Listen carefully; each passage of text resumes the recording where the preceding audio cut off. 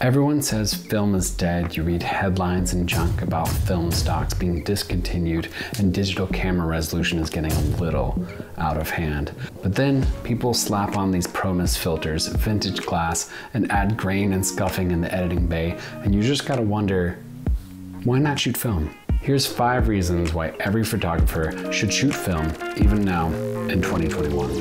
The first one is vibes. It's just freaking film. It looks dang good and everyone talks about it and everyone wants it.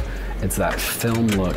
You can type film look in YouTube and you'll get a ridiculous amount of results in Photoshop and Lightroom tutorials, but it's all distracting from the fact that you want that sweet, sweet film look. So why not shoot the real thing? It takes a little bit of skill to learn how to nail things down in camera instead of shooting everything and editing it later, but that knowledge is delicious.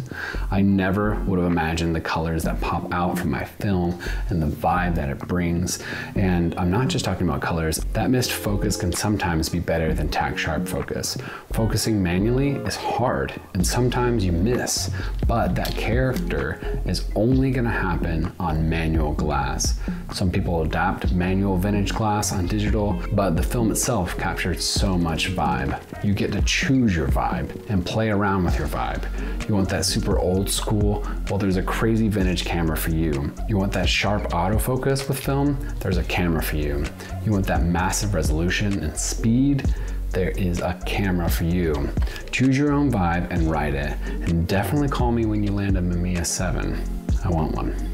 Hey team, I'm Will Cobb and I'm a film photographer located on the Central Coast of California, and I make tons of videos about film photography and film developing. If you're into that, go ahead and hit subscribe and hit the little bell to get more videos from me. It goes a long way in supporting creators and especially me with this little channel. On with number 2. So, number 2, being present in the moment is pivotal for today's society. We are bombarded with so much noise, stress, BS in life, and it just sucks that you have to try to compete with people on IG and other social platforms. Just recently, there was all this news about the Kardashians and Photoshop, and just no. Throw away your computer and let me tell you about the magic of not seeing the image you just took immediately. Some would say it's scary, and there's no feedback to see if you took the right shot and your framing was right, if the exposure was right. That's okay. Calm down, enjoy the moment. Look up, see nature, see your subject, interact with where you are, who you are, with what you're doing, who you're with. Be one with the moment, live in the moment, and be present. There's nothing more fun than walking around with a film friend, chatting about life, shooting things that look cool, and have no idea if your role will be completely blank or not. Who cares? Have fun. Number 3 is intention. On 35mm, you have 24 to 36 shots. On medium format, you have 8 to 15. Every shot costs 50 cents to over $1 to get developed and scanned at the lab. So every shot has meaning. Now that can sound a little counterintuitive with my last tip, but hang with me here. You have time being in the moment to line up your shot the way you want it. You can even wait a moment till something moves in the frame, like these birds that I just had in a recent shoot of mine. I went for a walk in these sand dunes and I waited till this flock of birds was just right. And I waited and I waited and I nailed the shot. I loved almost every shot from this roll because I took the time to line up my shots and think about the intention I put behind every frame. If I shoot digital, I would get home and cull through 100 to 200 shots and only find a few that I liked, but it wouldn't hold the weight of intention and care. Number 4 is that sweet, sweet nostalgia. Holding a vintage piece of history is freaking cool. I mean, look at this thing. Like, yeah, and yeah, I think I'll take that, thank you. Some of these cameras I have shot on are like 50s and 60s and 70s. I think this thing's even older than that. And it's just amazing to see them working today. Mostly I shoot on 90s film cameras like this bad boy, the Mamiya 645. Every camera you grab has a story and it was with someone for a long time before it got to you. Maybe it was even in the hands of your dad, found in the closet like my father-in-law's Canon AE1 with a huge dent on it. Look at this thing. Look at that dent. that has a story.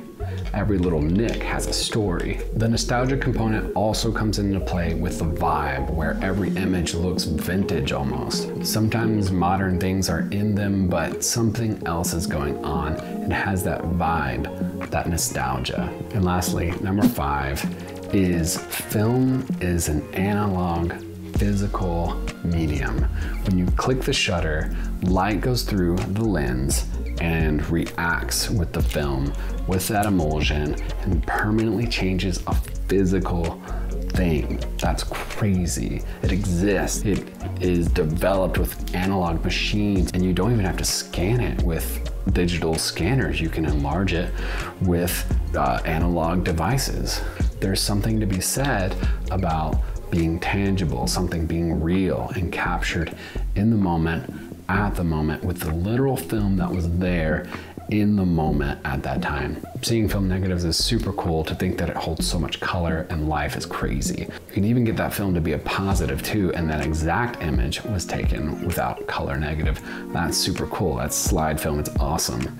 Touching and feeling analog and mechanical things, it's just freaking cool. It's just freaking film, you know? So stop.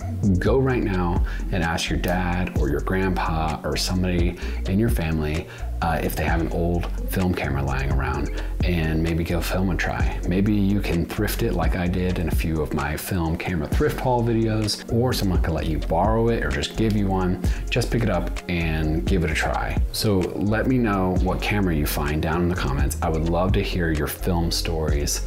Thank you so much for watching. Hit subscribe, obviously, and I'll see you in the next video.